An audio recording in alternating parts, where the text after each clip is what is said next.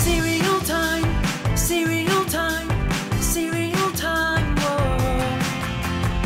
Brian, there's no more graham crackers.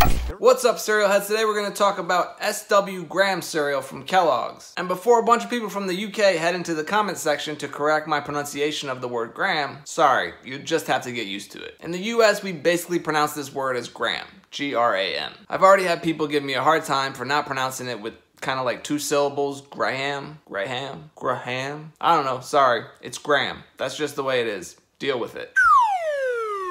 Alright, anyway, so Kellogg's released this cereal back in 1989. In fact, if you look closely at this box, you can see it apparently belonged to someone named Matt Pleasant, and it was bought on June 6, 1989. At least that's what was inscribed on it when I bought it from eBay. So thanks, Matt, for not opening this box all those years ago. Now, aside from this creepy boy on the cover, you can see from the box that this cereal was just shredded wheat biscuits. Now, what's the difference between wheat flour and graham flour? Well, it's a little complicated. Basically, graham flour, which was invented by Sylvester Graham, who we'll get to in a minute, is basically just a version of whole grain wheat flour, meaning it uses the bran, the germ, and the endosperm of the wheat. The endosperm is ground finely, whereas the bran and the germ are ground coarsely, and when they're all mixed together, overall graham flour is a bit more coarse than traditional whole grain wheat flour. Now, when people think of graham flavor, they usually think of graham crackers. Those are usually sweetened with sugar or honey, and of course are the preferred cracker slash cookie for making s'mores. But that's enough of that, let's get back to the cereal. Take a look at the side of the box here. It says introducing the first shredded graham biscuit, and it shows the actual size of the cereal here on the side. Then as we flip it over on the back of the box, they tell you about the inventor of graham flour, the Reverend Sylvester Graham. They explain how in the early 1800s, Graham led some health movement and promoted graham for the American diet, and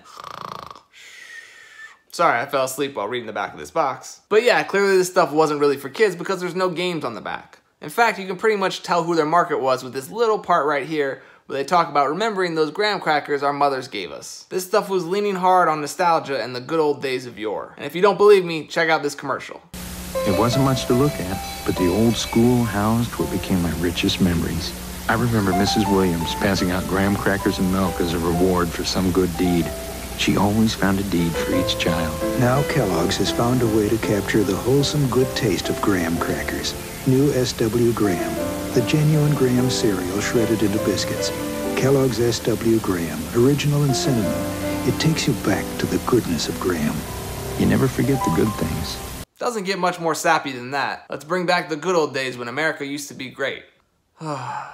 Okay, so as you saw in the ad, they had two versions of this cereal. This regular one with the creepy boy on the cover, and then they had the brown sugar cinnamon one with the creepy girl on the cover. Now this brown sugar cinnamon one is empty, so we can't see what the cereal looked like, but here on the side of the box, you can see this kind was frosted with a coating of brown sugar cinnamon. And again, they show the actual size of the cereal. Now in a way, this cereal was just kind of a knockoff of Frosted Mini Wheats, which Kellogg's released 20 years prior, but I guess they thought the idea of graham flavoring would win people over. Little did they realize that in the late 80s, brand cereals were all the rage, not graham. So Kellogg's was barking up the wrong tree. And of course, these lame, sappy commercials didn't help.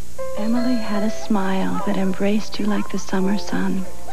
I remember sitting on Aunt Sarah's porch, sharing graham crackers and milk and 1,000 little girl stories. Now Kellogg's has found a way to capture the wholesome good taste of graham crackers. New SW Graham, the genuine graham cereal shredded into biscuits. Kellogg's SW Graham, original in cinnamon. It takes you back to the goodness of graham. You never forget the good. Now eventually they graduated from that terrible ad campaign to one that was at least a little more fun. They decided to bring these creepy kids on the boxes to life. Here, check it out. Hey Becky, what's the SW stand for in SW Graham? That's easy. It's so wholesome because it's made with graham. One of the original health foods. Stanley Willis, the outfielder for the Blazers. Why would Kellogg's name a cereal after a ball player? Simply wonderful because it's shredded into biscuits. Maybe it stands for so what, as long as it tastes good.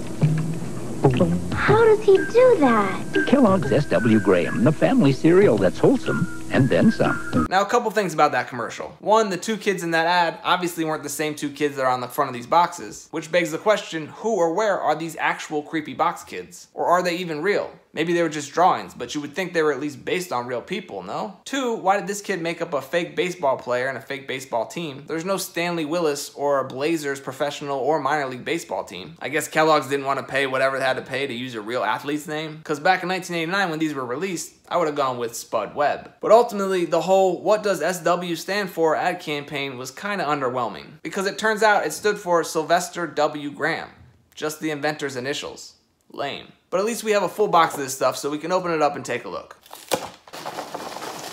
So here's what a bowl of SW Graham looked like. And even though it's 30 years old, it actually looked pretty much the same as this when it came out back in 1989. The pieces aren't really shriveled or discolored, which is actually pretty surprising because supposedly Graham flour goes rancid quicker than other flour. Because it uses the whole grain, the bran, and the germ, it's more prone to spoiling. But as you know, they pack cereals full of preservatives, so I'm sure this stuff wouldn't have spoiled quickly. Not like it really mattered because this stuff didn't stay on shelves very long. I don't remember exactly how long it lasted, but I think it was less than a year. I barely remember this cereal from my childhood. I definitely tried the brown sugar cinnamon one when I was younger. I don't think we ever got a box of this regular version. But of course, this wasn't the first Graham cereal, and it wouldn't be the last either. There was of course Graham Crackos, which I did a video about, and then there's Golden Grahams, an underrated classic, and there are many other varieties as well, including Honey Graham O's. There was a Cinna Graham Honeycomb, a Honey Graham Life, which I really liked. There was a Honey Graham Chex flavor, and of course one of my favorite varieties of Chex, good old Graham Chex. This stuff was so good. Delicious sweetened Chex pieces with little graham crackers in the mix as well. I really wish they'd reboot this one. I'm still actually trying to find an empty box of this one for my collection. So if anyone out there has this box, please let me know. Alright, well that's gonna do it for SW Graham cereal. I'm sure this was a video that literally nobody was asking for, but